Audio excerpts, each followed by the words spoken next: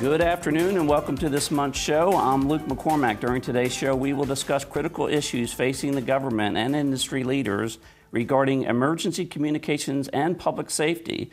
With me on today's show are Rear Admiral Ron Hewitt, Assistant Director for Emergency Communications for the Department of Homeland Security's Cyber and Infrastructure Security Agency, Manny Centeno, Project Manager, National Public Warning System, FEMA, Nilan, Director of Product Development for Public Safety with Verizon, Laurie Flaherty, Coordinator, National 911 Program, U.S. Department of Transportation, Tony Bardo, Assistant Vice President, Hughes Network Systems, and Adam Eldert, Director of Communications Technology, FairFax County Government. Well, everything from 911 to smart cities to FEMA effective disaster recovery, we've got to have reliable communications, and here comes hurricane season, right? So let me start with you, Ron. I always like to talk about give us a little state of the state as far as programs and what's going on over at the newly named CISA. Well, thanks, Luke, and thanks for Federal News Radio supporting public safety communications. It's going through unprecedented change with the transition into internet protocol networks and enabling multimedia information to be passed to not only our citizens but to the responders. And with that, we've been working very closely with public safety. We have a SAFECOM, which is our advisory committee to the Department of Homeland Security, to develop the National Emergency Communications Plan, which is the roadmap to achieve interoperability amongst all these public safety communication systems. We're in the process now of getting that approved and should be published within the next month or so. A lot of activity going on there, and super important for the timeliness of it. We're having a conversation just the other day about Internet of Things, of all things. And, half that conversation was just about the communications, right? The reliability of those communications to make all that work. Manny, as I said, it is hurricane season, and it's game on for FEMA, as it always is. Tell us a little bit about what's going on with your program over there. You have a very interesting program. Maybe you want to explain that a little bit to everyone and tell us what's happening. We run the IPAWS, which stands for Integrated Public Alert and Warning System. It is a public warning alerting construct that provides local governments, cities, states, and federal partners, as well as organizations, the ability to warn the American public in times of emergency. One of the things that we're trying to do right now is close the gap, increase the number of IPAWS users at the local level, the county level, the city level, so we can have more accurate, more timely warnings to the public. In addition, is promote the idea that before, during, and after disasters, communications with the public is of extreme importance to those that are affected by those emergencies. So we're preaching about that considerably. Another thing is bring in additional partners such as Verizon and other private sector partners, disseminators, new technologies, the Internet of Things, so to speak, to become more aware and become disseminators for public warning around the country. Right, it's almost like a reverse 911 thing, and with all these different various disasters that are happening, and some of these things are just, somebody really disturbed Mother Nature, it seems, and there's quite a bit of activity there, and I think it's great. It's almost like a crowdsourcing capability, to make everyone smarter, and I think it's fantastic, that program. Nick, how about at Verizon? Tell us a little bit about sort of what are you all seeing out there, and what's the, in regards to just the emergency comm activity and Verizon's role in that? Absolutely. We've been a major player in the emergency communications field since we've become Verizon for 19 years. And more first responders choose Verizon's network because of the reliability, right? Because we're in more places. And we also do things within the network to prepare for the hurricane season that's upcoming, working closely with FEMA and other agencies to make sure that we have generators at our cell sites, that we have batteries backup.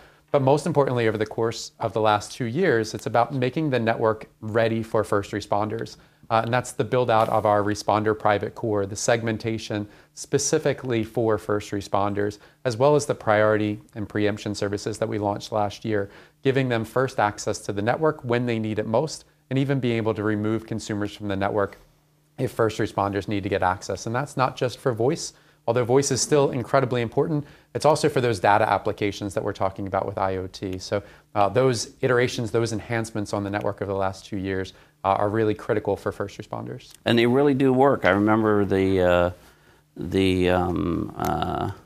situation that we had in Washington a while ago when we had that event where we had to use the WPS system, and it was refreshing and encouraging to know that we could use that and it would actually work in sort of a time of need. Laurie, how about at DOT? How are things going in regards to the 911 program? Super important. It seems like it's getting more and more use, and the integrity and reliability of that is very critical. So tell us what's happening in that regards. Well, the program exists to do three things: to act as a convener among all of the 911 stakeholders, to collect and create resources for the folks at the state and local level that actually operate the 911 system. And we also administer a grant program specifically for 911. So we're about to award over $100 million in grants to the states to upgrade their 911 systems, which is desperately needed. The first call was made over 50 years ago, and we're still operating on an infrastructure that is very old. So that's very exciting. We're also working with new partners. Google and Apple have worked with us along with the 911 stakeholders to figure out how to get really accurate location information to the 911 call centers. You hear over and over again the comment, well, Uber can find me, why can't 911? So we have worked together with them over the last year to provide supplemental location information directly from the device to the 911 call center. Imagine that, if you look back, 15 years ago, 20 years ago, the majority of the 911 calls were being made from a landline, right? And as I was talking about that experience in Washington during that earthquake, right? Everyone was outside the building. Everyone's trying to use their mobile device, right? A lot of people calling 911 right. For whether it's the priority service or location. All those things really come into play, and being able to modernize those environments to stitch all that together and be accurate, reliable, and dependable, really critical, right? And it's both of those things. It's not only upgrading the system, but that enables them to be stitched together. In the old system, there was no way technologically for the 911 call centers to connect to each other, which really created limitations. They all had to be independent operations. Now, with this new infrastructure, they are able to connect to each other, transfer calls to each other, which is really important in terms of resilience. Just one example, during Hurricane Katrina, there were 38 of those call centers that were taken completely out of operation, and those calls went nowhere. If you fast forward to Hurricane Irene, the state of Vermont had that infrastructure in place, and during one of their highest call volumes ever, they closed at least one of their call centers, and no one in the state knew the difference. It's fantastic, right? Works. Where this digital technology allows you to do that, but very important. Glad to hear about the grants, because it's it's great to have this digital technology, but you have to be able to have the funding to invest in these capabilities. Tony, how about over at Hughes? I know you guys are very big in this capability as far as emergency comms, et cetera, and you've been around a long time as a company. Tell us what's happening at Hughes. Well, the important thing to discuss here for me would be the theme of variable communications technologies working together to really form the resiliency that we all seek in terms of emergency preparedness and emergency response. And along with that would be the theme of path diversity. Certainly, terrific networks exist at the federal, state, and local level. They're probably in the process of being improved with some of the new programs going on. But the idea of single-threadedness is really a critical thing to fix and to repair and to fund in terms of how to move this whole realm of communications capability during times of need. And that's where we fit in. We do not purport to be the entire solution and fit, but we're there with particularly rapid responsiveness to set up communications in a place where that's been compromised. You can never figure out where a disaster is going to hit. I mean, you can have some ideas, the coasts, the islands, and so forth. But the idea of setting up resiliency in an agency's network, in an enterprise, commercial enterprises network, whereby you've got two paths out, at least two paths out. We've been seeing a little bit of this activity in the NG 911 environment, whereby the local governments and the states are establishing dual and maybe sometimes tertiary paths out, which ensure at the fixed sites that the government can still serve in a time of need, can still operate, keep the lights on, keep the communications going. In terms of mobile communications, Nick's company, Verizon, has a fleet of vehicles that mobilize quickly and add that agility and mobility to the equation. They are equipped with path diverse. They've got cellular, the 4G, the 5G, the LTE, as well as satellite capability. So not so much a product pitch, but a pitch for using the whole ecosystem of the things that we need as a community, as a nation, to get the job done in a time and of especially calamity. in a time of need when the public is leaning on the federal service to be there, so to speak. And yes, it's a disturbing feeling. I think we learned that from Katrina, even prior to that. That some of these single path type things cost us a lot of challenges. Ron and I both went through that. So having that redundancy, that reliability, that dual path type capability, super important. Adam, how about at Fairfax County? You guys are a very progressive county. You're right in the mix. You're sort of right on the edge of Washington there, so you get sort of mixed up in all that. But then you have all the other goodies and accoutrements that go along with a major national municipality, so to speak. Tell us what's happening in regards to emergency communication preparedness at Fairfax County. Most of my counterparts here pretty much stolen all my thunder. Well, that's okay. No, really, some of the things that we're doing at Fairfax is we're continuing moving down the road of a lot of communications interoperability with broadband push-to-talk functionality with FirstNet and interoperable communications with our LMR systems. Working regionally with our other constituent, other jurisdictions adjacent to us with inter-subsystem interfaces. So essentially what that's going to do is be able to allow responders to traverse through other jurisdictions while still being able to talk to their own dispatcher, giving that ability to extend their footprint beyond the confines of the county, which is a very big importance because our mutual aid agreements, especially in fire and rescue, are all over Northern Virginia, D.C., and Southern Maryland. So that really makes a big difference, being able to do that. Right, and your ability to converge onto an environment, whether it's in the county or outside, as you described, just a reality, right, the way we're facing. And the comms have to be there, right? I mean, that's just a fact. Well, let's swing over to a specific program. Manny, I'm going to start with you. And let's talk about a specific program that's making a big impact in regards to what you guys are working on. One of the things we're doing is modernizing the National Public Warning System. WFED, WTOP are members of the National Public Warning System through the Primary Entry Point program. We have other stations in the National Capital Region as well, including WBAL in Baltimore, AM, and WRXL FM in Richmond, Virginia. We have 77 sites around the country. About 40 of those sites have an HEMP, high altitude electromagnetic pulse protection. They all have, they're all power resilient. Our new facilities that we're building out to modernize the original PEP stations in the program are going to get an all hazards protective approach so that they can survive and become resilient in their areas of operation.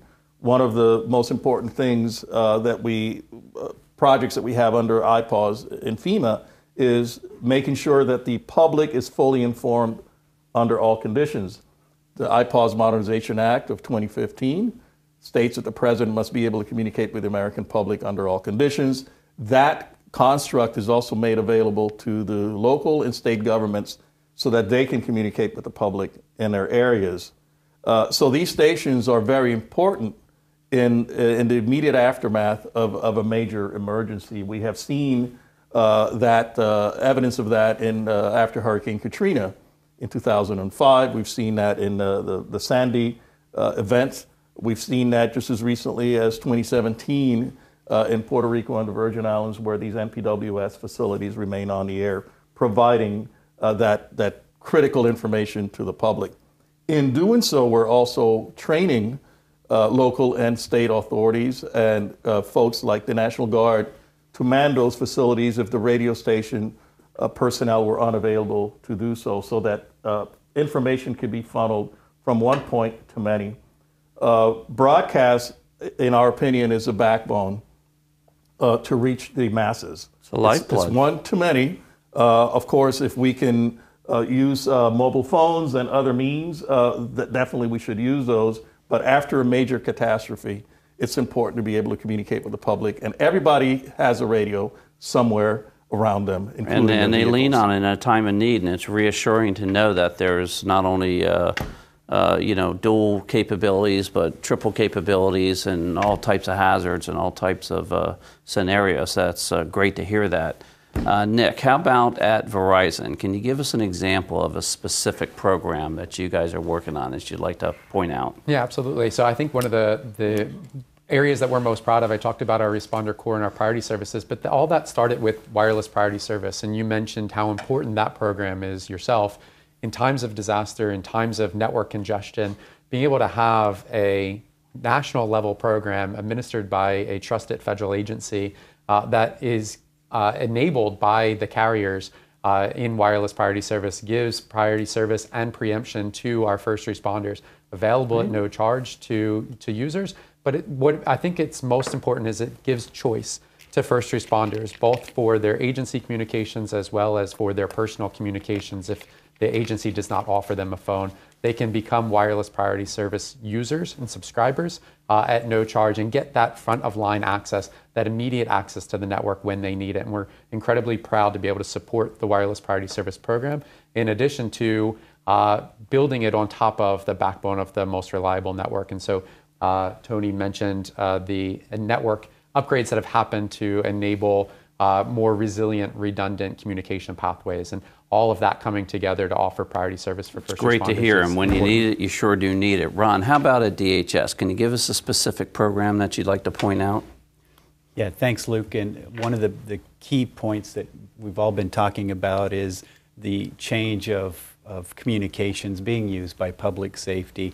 In the past, it was primarily land mobile radio, which was the voice communications. But now with broadband that's provided by Verizon, Hughes, and others, we now have to be able to ensure the responders have the ability to know how to use that equipment. And so with that, we've been working with public safety to create a information technology services leader, which is part of the National Incident Management System, the Incident Command System structure, which is the way they organize and to process different incident responses. And so with that, this new Information Technology Services leader will help be able to ensure that all these broadband capabilities, satellite, cellular capabilities are going to be able to be used to the best of the ability to be able to ensure that you have data, icon, and cybersecurity, and all those aspects that you have to be able to take into account when working with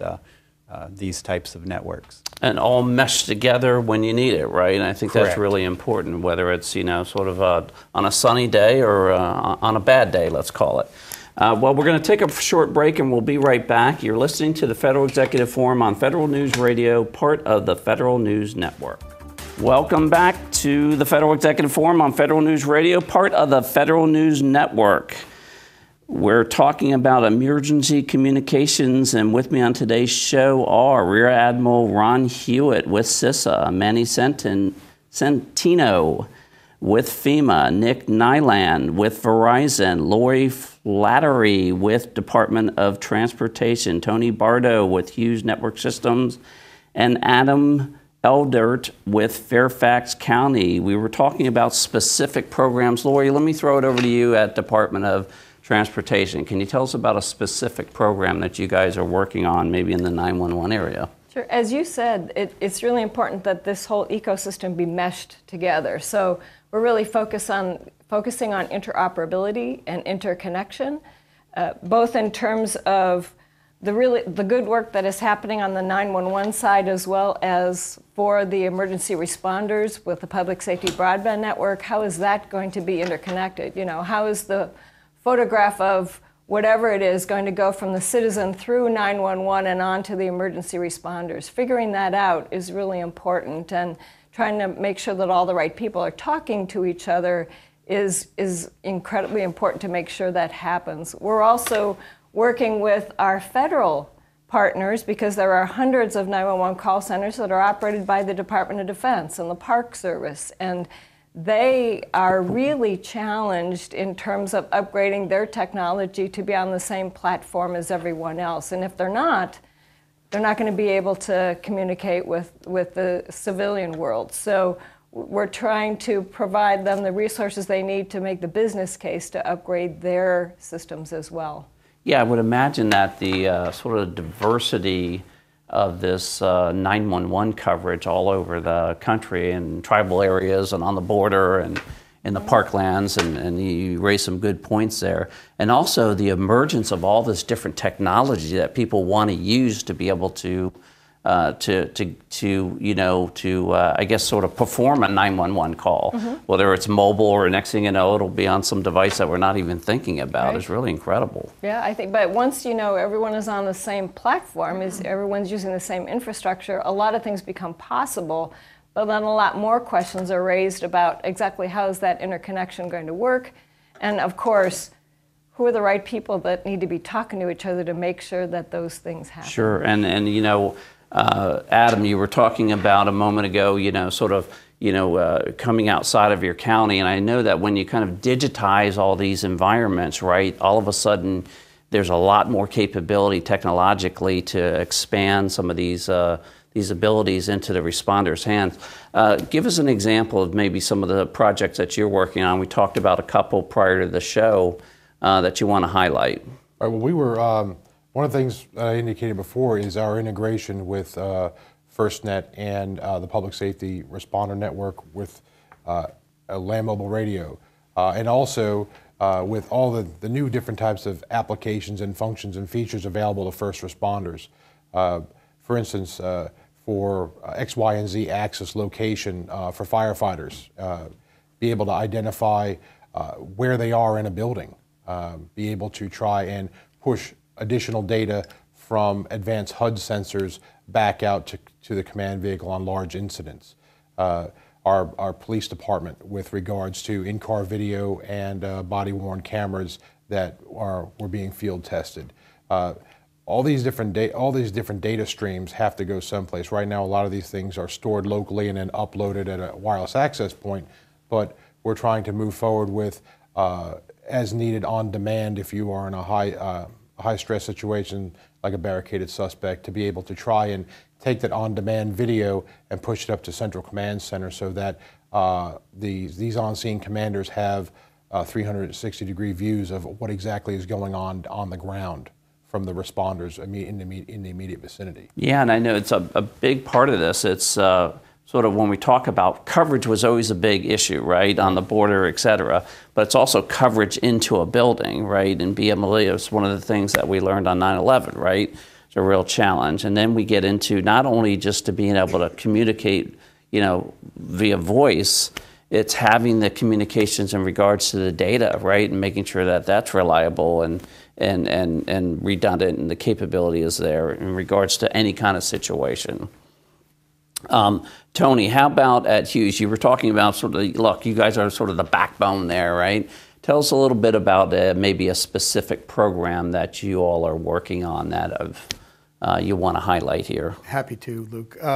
We were called upon to serve, and we're honored to serve FEMA during two of the most prominent in recent memory hurricane disasters, or superstorm disasters, if you want to correctly annotate Sandy. Seems like they're all superstorms these days, yes. right? I mean, it's amazing what's happening. Sandy was the perfect storm, if you will, of a lot of factors and a lot of issues. But what happened was our ability to deploy quickly to, in this case, in the case of both New York, New Jersey, and Puerto Rico and Virgin Islands, more recently, was the ability to serve disaster recovery centers.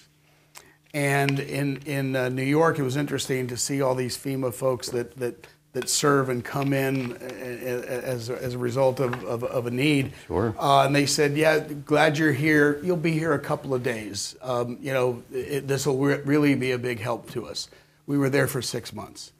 In Puerto Rico, the big problem was getting our gear on the island, getting our installers to the island, getting them transportation, getting them deployed throughout the island and as well as on the Virgin Islands. We're still there today.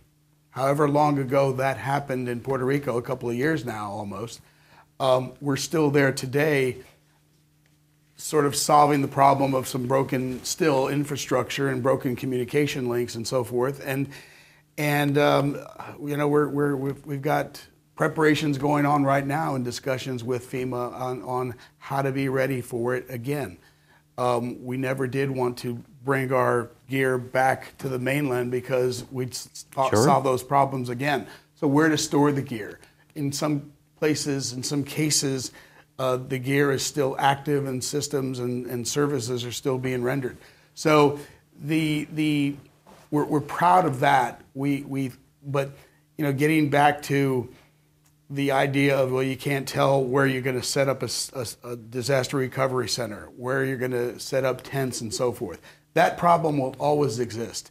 And companies like Verizon and ourselves are always ready to move wherever we need to be. The idea of path diversity and redundancy in the network at fixed locations, at critical government agencies, federal, state, and local, that provide direct constituent service.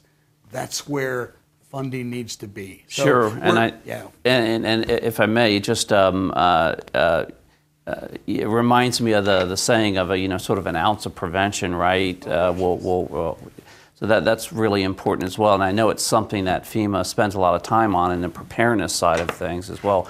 I'd like to switch it over and talk about lessons learned. This is a good segue into that. Manny, we're going to start with you. I know that FEMA always does a hot wash on every disaster that they have. They've learned as we've evolved over the last couple of decades, right? And why don't you talk a little bit about some lessons learned that FEMA has discovered that you'd like to share with the audience as they're thinking through their response capability, their preparedness capability. FEMA is always ready to respond to these emergencies by pre-staging. And they're doing a brilliant job, by the way. I want to point that out. Pre-staging, training of state and local personnel to respond and recover faster. One of the things that I believe we need all to improve in, especially at the local and state level, is once again that communication with the public. A community that is informed recovers faster. That is a true statement, and we all need to recognize and understand that. So on a blue sky, sunny day, we can use all of our smart technologies, smart speaker systems, the internet, and all of those things that work well and we have embraced so well in our culture. After a disaster, a lot of those things don't work very well, but we still need to communicate with the community and those survivors. And that's why we run the programs that we run. That's why we offer the thoughts and the actions of resilience, right? Of readiness, power resiliency, communications resiliency, human resiliency, Folks can't work if they're taking care of their families, if they are survivors themselves and are terribly affected by emergencies. So you've got to be able to bring in surge components into a disaster area or have additional local human resources in those areas. Better partnerships and pre-agreements with other government agencies and private sector partners so that you're ready to react, you're ready to respond to any of these emergencies, mutual aid packs. One of the things that we offer as strong suggestions, testing and exercises. Folks at the state and local levels often don't do enough of that. That includes communications. Just because it works today doesn't mean it'll work tomorrow. Doesn't mean it will work under the conditions that you are now facing in an emergency.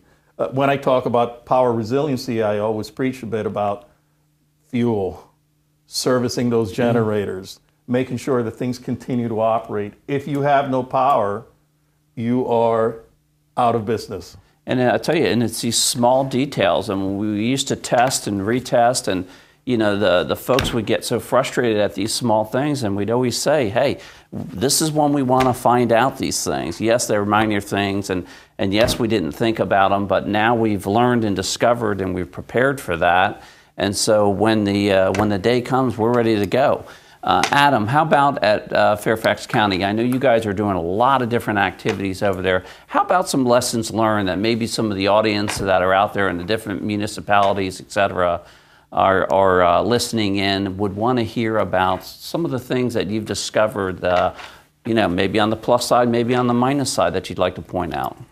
Well, one of the things that we've done at Fairfax, because we do tend to lead a lot of jurisdictions in technology and advancements, especially in the realm of communications. And one of the things that we've seemed to come up a lot with is everybody's got their own flavor from a manufacturer standpoint, a special sauce they put in there. Sure. And so it's not necessarily standards-based. And we're really driving for standards-based infrastructure, because then it really doesn't matter what brand that you select to use through whatever procurement process. If it's a standards-based development of products, then you can have not only other jurisdictions that may not be able to afford the Cadillac of communication systems, but maybe something in the line of the middle ground, or maybe some people can't afford that. So if we have a standards-based infrastructure where everybody can work and play together well, then it makes for better interoperable communications, and not just radio, but I'm talking about like broadband technologies, so radio over IP, or any kind of other interfaces where we can push data streams for critical incidents or first responders, for emergency management professionals. Having standards-based, really, I can't speak enough about it, because we've learned a lot, because having to have some sort of less than adequate middleware or something else to kind of glue these things together are the things that really help make things easier and better to do and quicker, especially in a state of emergency, where you have a number of jurisdictions coming together. They may not be able to shop at the same store. Right, and in a time of need, you just want this stuff to work. I remember 20 years ago, we all remember 20 years ago, just trying to port your cell number from one carrier to another was almost impossible. Now, you can do it over the air. So, Nick, why don't we throw it over to you in regards to lessons learned, and maybe you can respond to the standards issue, and just talk about, as you all are rolling out these different capabilities, 5G, et cetera, what are the lessons learned that people need to be thinking about? Yeah, I completely agree with my fellow panelists here. What we've learned over the course of the last years in deploying to incidents and disasters is the responsibility of our Verizon response team to have generators ready, to have cells on wheels, deployable network units that can restore the network as quickly as possible. But more recently, as more cities have evolved to be smart cities, and more critical infrastructure has been upgraded to do real-time monitoring of critical infrastructure, we've realized that public safety communications is a piece of the puzzle, especially when it comes to restoring connectivity and restoring situational awareness across a disaster area. And so I completely agree with what Adam was saying. It's about having these systems work together, both in the public safety sphere, but then outside of that, to understand what's going on across the civilian community of how the citizens are responding to this disaster and how critical infrastructure can be brought back online as quickly as possible. Industry wants to share this information. You need to do it in a safe and secure way. And so being able to find those interoperable standards and those communication means is incredibly important. That's what we're working on now. Right, and just have that basic fundamental capability there. Laurie, how about over at the 911 program? I'm sure you have a lot of lessons learned as you've looked to roll this capability out and mature it to a higher order. Any you'd like to share with us? Well, one of the things that I really enjoy about the program is that a lot of the resources that we create are as a result of their identification by the stakeholders.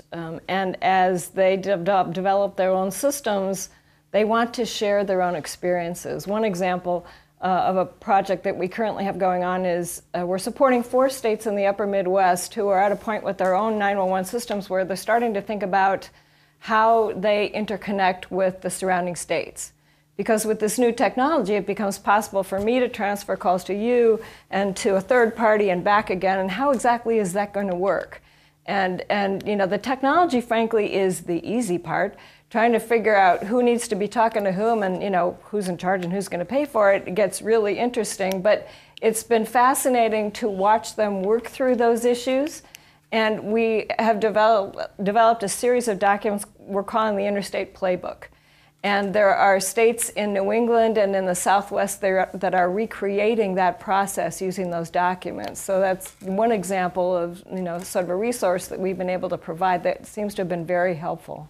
And it's interesting because, you know, oftentimes, and maybe sometimes not oftentimes, the technology does get in front of some of these things. And all of a sudden you realize, hey, I've got some policy issues because I can transfer these calls to another jurisdiction, but that's a 911 call, right? And I have to be able to make sure that that person is prepared to deal with something that's in a different jurisdiction and thinking through all that. You know, you can throw those calls around, so to speak, but making sure that everyone's ready to go, they're trained, et cetera, is probably a big deal. Yeah, we also have a pilot that we're starting in the state of Washington where the 911 network there is interested in interconnecting with the military installations, and that is yet another different kind of challenge. So again, we're going to provide them the resources for the logistics as well as producing a document, because every state is going to want to get their hands on that playbook. Fascinating lesson learned. Well, we're going to be right back in just a minute. You're listening to the Federal Executive Forum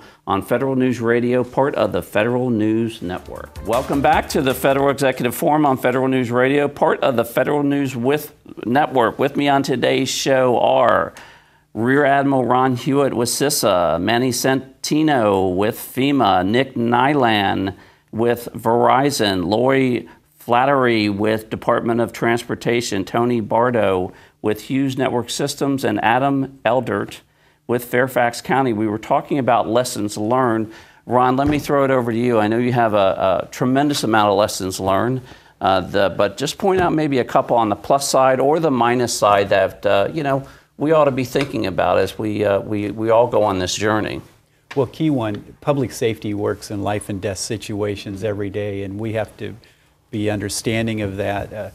The technology, as we look to provide them, to enable them to do their jobs better, that work in a commercial environment may not work in a public safety environment. In particular, when you walk around now, you see everybody's head buried in their cell phone. Well, that doesn't work if you're a police officer and you have someone apprehended. The last thing you want to do is lose sight of that person. So it's really important that you understand when you're deploying new applications and stuff, you understand the mission that you're trying to solve that for. A firefighter, they have a breathing apparatus, they have gloves on and everything. So, you know, that device that we use, you know, hands, you know, pretty much they have to be able to do it hands-free. So it is critical because you only usually get one chance. If they try it and it doesn't help them, they're very reluctant to go back and adopt it later. So it's critical you understand their mission and it's user-friendly. Right, and simple, right, in the time of need. You know, a lot of times they only have one chance, right, depending on the situation they're in, or maybe they have big gloves on or what have you. And I think we all learned that, you know, getting some of these prototypes out into the field in the operator's hands, you can almost instantly get feedback on, is this a non-starter, is this going to work, and it just needs a couple of iterations, right? I mean, that's just the reality of what we're facing these days.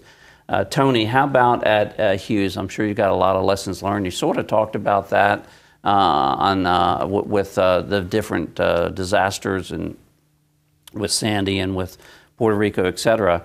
Maybe another specific example of some lessons learned on the plus side or the minus side that anybody would want to hear about and think about and learn from.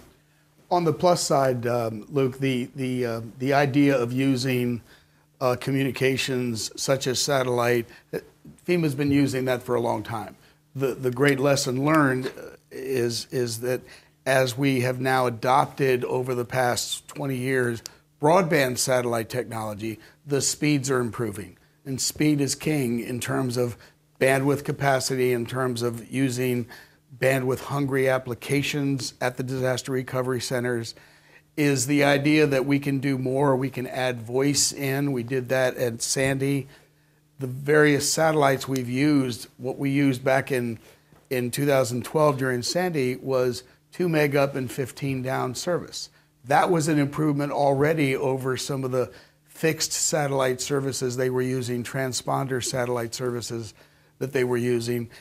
Fast forward to Puerto Rico, we added another high throughput satellite to the network. And in Puerto Rico and the Virgin Islands, we were offering 3 meg up and 25 meg down. Such much greater capacity. And I think if we get the notion, the lessons learned moving forward, the good news is as these agencies start to think about, yeah, that old, slow, and expensive satellite, it's not for us. Well, it's now cheaper, faster, and quicker to deploy, and more resilient and able to transact the business that the agencies need. And incredible what's happening with the whole low orbit satellite capability, and the constellation of these activities that are going on there is going to put a footprint all over the globe. Well, let's pivot over to major challenges. We're going to try to do a quick turbo round before we wrap up with sort of painting the future. Laurie, I'm going to ask you, what top challenge that you're facing today? Well, the public calls 911 more than 240 million times a year. Wow, and it has to work. And there's this, saying that, it's not good enough if it works 99% of the time. It has to work 5 nines, 99.99% of the time. And that, trying to figure out exactly how that is going to be maintained with this new infrastructure is a challenge. Particularly with regard to cybersecurity, because we've talked about the Internet of Things. You have to balance access with security, and if either one of those things wins, everybody loses. So trying to figure out where the line is between allowing maximum access and maintaining security in this new world of digital and internet-based model technology is going to be a real challenge. Super delicate situation there, and it's got to be there. All right, we're gonna go down to the end, and Adam, we're going to start with you and ask you to sort of tell us what the future looks like. If I'm a citizen in Fairfax County or I'm on the outside of Fairfax County, what's my experience? What does Fairfax County look like from an emergency responder, smart city, in 2 or 3 years? Well, right now, like I said, everybody's talking about broadband, right? So the enhancement of broadband services throughout the county and the region. Fairfax County just got approved to start a drone program for emergency management. So wow. I'm on the steering committee for that. So that's going to be another thing that we're going to be seeing, how we can better employ drones for situational awareness, for dealing with disaster, being able to get that big picture view. Also, what other first responders as well. And as well as smart cities, trying to get in-building communication standards pushed through so that we can have better opportunities for first responders to be able to communicate not only with voice but also with data throughout a lot of the area. So it's a little slow process. I know I've been beating that drum for 10 years to try to push forward. So I'm hoping that now with these these other requirements that we're going to be able to get some traction to really make that an effort to help first responders. And your number one challenge is? My number one challenge right now, aside from procurement policies that are really overly cumbersome for first responders. It's not just in the federal government, folks, no, right? that would be my first. Yeah. That would be one of the biggest things I'm facing right now. Yep, that's a whole nother panel. Tony, tell us what the future looks like in regards to Hughes. The future is exciting. The great speeds that I mentioned about that we delivered in Puerto Rico and the Virgin Islands are going to be further enhanced with the launch of a new satellite in 2020, whereby we will see speeds of 2, 3, 4 times what we've been delivering lately. So that's going to improve things for the agencies that adopt 2020 being next year. Yes. Okay. So the idea of funding and adoption and awareness of using the mix of technologies that are now much more available to replace aging, older, and slower and expensive systems. Like with everything else, things are getting faster and cheaper. And so I think what you'll see is agencies being able to have more capability through satellite services for public safety and emergency response at lower rates. So that's pretty exciting. Yeah, faster, less expensive, and I would imagine the reliability is going to be significant with this mesh of a constellation of capabilities out there as well, right? Indeed. That's fantastic, exciting news. Laurie, how about at Department of Transportation? What does the future of 911 look like? Oh. God, I can't wait to hear the answer here. Really, you know. Well, when I think about the future, I think about Back to the Future, frankly. Right. I mean, you know, the system's over 50 years old, and it's a tool. Ultimately, it's a tool to help the person calling for help. So when I think about the future, I think about beginning with the end in mind. What do law enforcement, fire, and emergency medical services need in order to answer that call, and work our way backwards to make sure that we're getting that information from the caller and able to transmit it onto the emergency responders. Figuring out that technology is already happening, trying to figure out the relationships among all the parties that need to pull that off is going to be even more challenging, but it's happening. So it's a very exciting time. And it seems to me that, you know, with these, again, this capability to have redundant types of environments where you can call into a jurisdiction, if it's overwhelmed or offline, it goes to another jurisdiction. Sort of the next evolution of that is more informed, right? Where it's not just location, but there's all kinds of other information about maybe the building that they're in and these sort of things that I'm reading about, where it's so when that responder shows up there, they have a lot of information. Right. Then they're much more prepared to be able to attack the situation, whatever it is, right? Absolutely. Which sounds great. Number one challenge for you? Well, my constituents tell me that governance and funding are probably their two biggest challenges. Wow. Okay. A consistent theme there. Nick, tell us what the future looks like in regards to Verizon. If I'm looking over the horizon, so to speak, and I'm just whether I'm Johnny Citizen or I'm Susie first responder.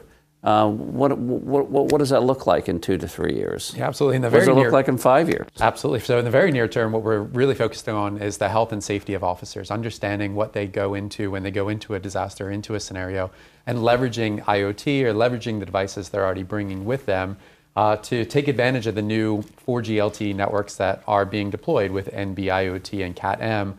But things as simple as understanding when an officer draws their weapon, or understanding when they have a smartwatch and they have an accelerated heart rate. So these little things that are already available today that are just going to see broader adoption.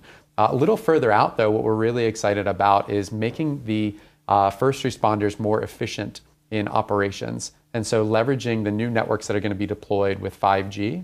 We have 2 cities online already, in Chicago and Minneapolis, and we're working with law enforcement and public safety in those cities to better understand what you could do with a gig per second in your hand on the downlink. What you could do with mobile or multi-access edge computing. If I can put compute and analytics in the network and give you under 10 millisecond latency, what could I do in terms of better situational awareness? Certainly location of my officers and my first responders, but location of everything in a city. And so that's what we're really excited about. It's that broader situational awareness to allow for better operational efficiency for all first responders based on these new networks that we're rolling out. Yeah, and I would imagine some of that newer technology. We heard about, sort of these constellations of low orbiting satellites that is just going to sort of explode with capability. I would imagine we're hearing about 5G now, and what does 5G mean? Well, what is that going to do in regards to, whether it's the average citizen or the the first responder? What does that mean to them? In the short term, it's going to be an improvement on current capabilities. Right now, I have some surveillance video on my network. I have body-worn cameras, but a lot of that is not really at the point of need. It's not at the time of need. It's a lot of offloading later. So if I can give you live situational awareness, a live video feed, even in high definition, from a drone or from a body-worn camera, from a dash camera in a vehicle, I'm going to give you much better situational awareness. In the long term, though, we honestly don't know what 5G is going to enable, and that's what we're really excited about. When we launched 4G in 2010, we didn't know things like Uber and Lyft were going to be things. So we're at the point right now where 5G is open sky, blue sky, and so we're investing in this community. We have 15 companies that we're investing in this year in our 5G first responder lab that are coming in and getting access to this technology that came out of public safety, that came out of first responders, that came out of the Department of Defense. And now they're being able to put their innovations and their technology to use on 5G, and we're building the future together. And that's really neat to hear that you almost don't know, and you do think about Uber and Lyft and Airbnb, and they just sort of use those mesh of technology platforms to just sort of bring in a new capability that nobody even thought about, right, with these different devices that are in your hand. And we want the next generation of innovations to come to benefit first responders. 100%. Manny, what does the future look like in regards to FEMA and maybe specifically your program, and what can one expect when we have yet another disaster, which undoubtedly we will, right? What's it look like? We're currently working with the mobile carriers, with the Federal Communications Commission, to improve alerting. We're going from 90 characters, 300 to 360 characters on the wireless emergency alerts, which is a program that FEMA IPAWS runs with the FCC. Increasing the accuracy of geolocation so that we don't over-alert the public. We're working on closing that gap, getting more states, counties, and localities to utilize IPAWS, the Integrated Public Alert and Warning System, and doing better training, doing better exercising, modernizing the NPWS PEP stations, creating more resiliency in our systems, adding more disseminators such as smart speakers, such as IPAWS-compatible siren systems, which is a concept that we actually worked out in Puerto Rico after Hurricanes Irma and Maria, so that there's more actionable information coming over giant voice systems and sirens. Using all technologies to get that information to the public, not just as an emergency alert system or wireless emergency alert on radio, television, and your mobile phone, but also during and after an emergency, that long-form programming, teaching, training localities and states to provide more actionable information to the public, not wait till the 5 o'clock news conference to provide that on an hourly basis so these folks can be better prepared to protect their families.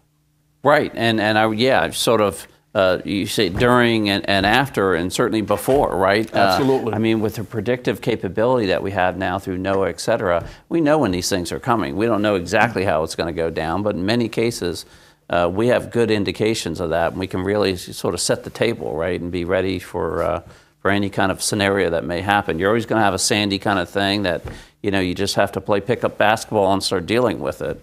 But I think preparedness is a big part of this. Yes. Ron, what does the future look like? You're involved in a lot of these different capabilities at a national level and stitching together all these local and national capabilities. What's the future look like out 3 years from now? Well, today we take for granted the ability to send pictures, videos to anyone we want to, but that doesn't exist right now in 911. In fact, in most areas... Yeah, this is sort of the enhanced 911, please. Right, and so in most areas, right now, they're just now getting to text and being able to text 911. But, if we continue on the track, we're going to be able to provide the capability. So if you have a lost child or whatever, you can send that picture or video clip in to the 911 center That broadband capability now is also going to be extended out to responders. We'll be able to connect links into IPAWS to be able to let citizens help and to be able to have a more interconnected capability so that we can have multimedia information in a public safety environment to be able to keep our citizens and responders safe. But the biggest issue we run into in terms of trying to achieve that is public safety is very decentralized, unfortunately. They each have their own budgets and they each have their own acquisition processes. So we're trying to, as Laurie alluded to, having that governance. You don't want to be exchanging business cards at the event. You've got to be doing that ahead of time. And so the more we can do that, we're going to have a much safer environment in the future. And it's gotten a lot better, and I'm sure it'll continue to do so. I want to thank all of you for taking the time out of your busy schedules to join us for this program. I'd like to thank our sponsors for without we don't have a show. I'd like to thank the good news people here at Federal News Radio that make our program so successful and enjoyable. And most of all, I'd like to thank you, the listening audience, that tune in every month. You've been listening to the Federal Executive Forum on Federal News Radio, part of the Federal News Network.